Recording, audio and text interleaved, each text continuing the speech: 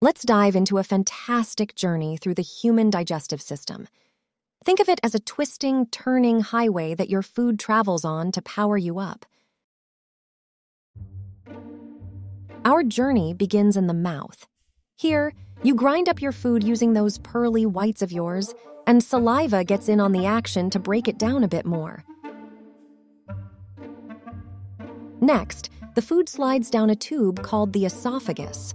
This isn't just any tube, it's a muscular marvel that uses wave-like movements to deliver your food to your stomach.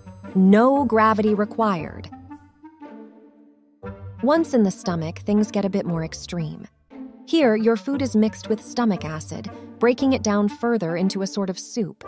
You can think of the stomach as the unsung hero of the digestive system. From the stomach, our food soup journey continues to the small intestine.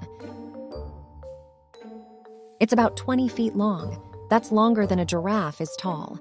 And this is where your food's nutrients get absorbed, giving you the energy you need to run, jump, and play. Finally, whatever's left goes into the large intestine, where water is absorbed back into your body, and the rest, well, that's what you flush down the toilet.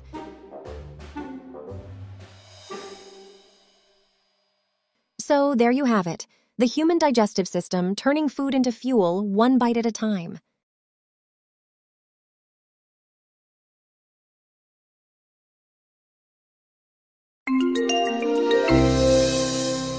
Worksheets relating to this short video can be downloaded by creating a free account at ngscience.com. Don't forget to subscribe to the ngscience YouTube channel to never miss a video.